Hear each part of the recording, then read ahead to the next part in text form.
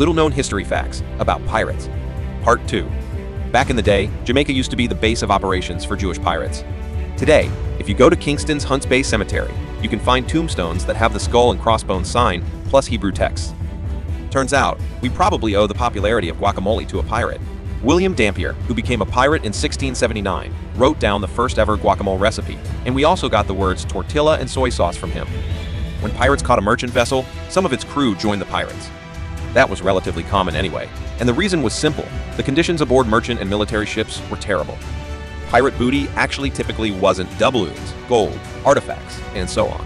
They robbed merchant ships, which mostly carried goods like tobacco, cotton, cloth, spices, sugar, wood.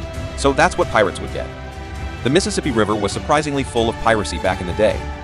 But things started to calm down in the 1820s. When steamboats grew more common, being faster and more secure, they weren't worth attacking.